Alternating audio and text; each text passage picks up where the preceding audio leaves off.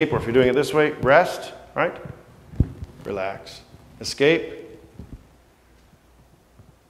Silence is good in prayer. It's hard to pray when you got music on or other things, or you're watching TV or you're talking to somebody. Silence is good. So, rest.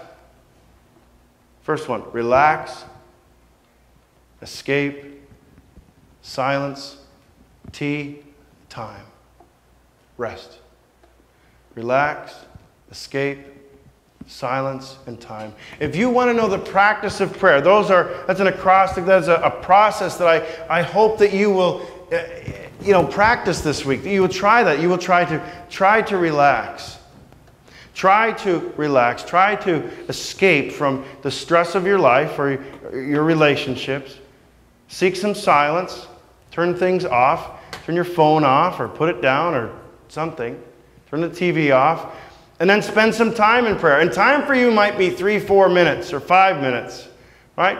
That might be all the time that you can manage in prayer. But the more time you spend in prayer, the longer that time will be, right?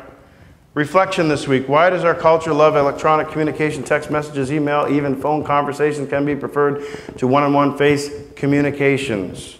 Why is that, right? Because it's not personal, it's not intimate. You can hide behind it. You can text, in your towel when you come out of the shower. Oh yeah, I've been at work for half an hour, right? You can lie in a text. People don't know.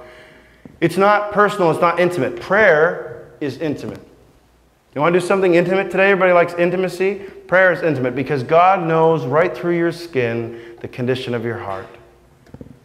So, the reflection. We prefer all these ways of hiding who we are, but with God, prayer is intimate. So,